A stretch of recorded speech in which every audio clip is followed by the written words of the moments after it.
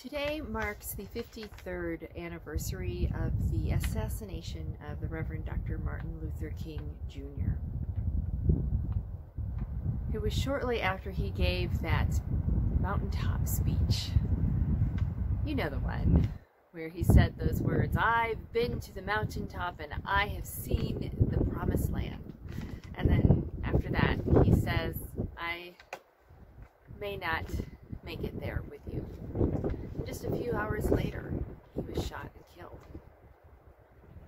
It's telling, isn't it, that today is Easter Sunday, a day where we celebrate new life, hope, where love conquers death, where justice conquers oppression, where peace is how we learn to live with each other. Friends, I'd like for us to take a few moments to pause in silence, in prayer, maybe consider Dr. King's words in his life and his legacy, his family, that he was human, he was a fully human person, yet had a divine calling.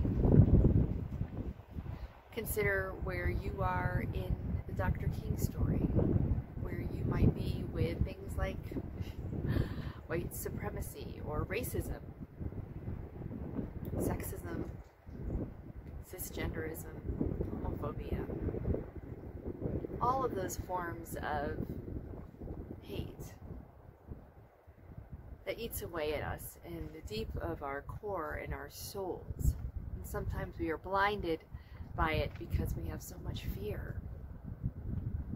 We don't want to lose what we think we have. We definitely don't want to lose power or control or financial stability.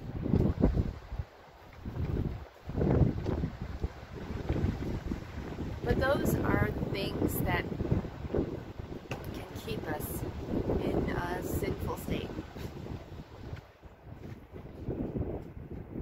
So I invite you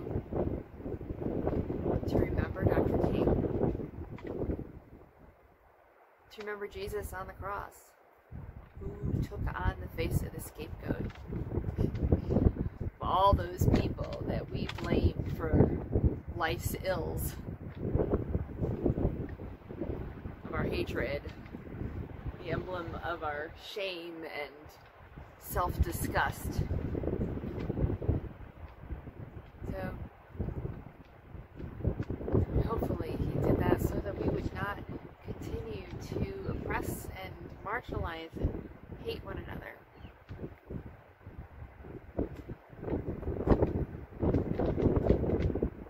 So friends, will you pray with me in silence?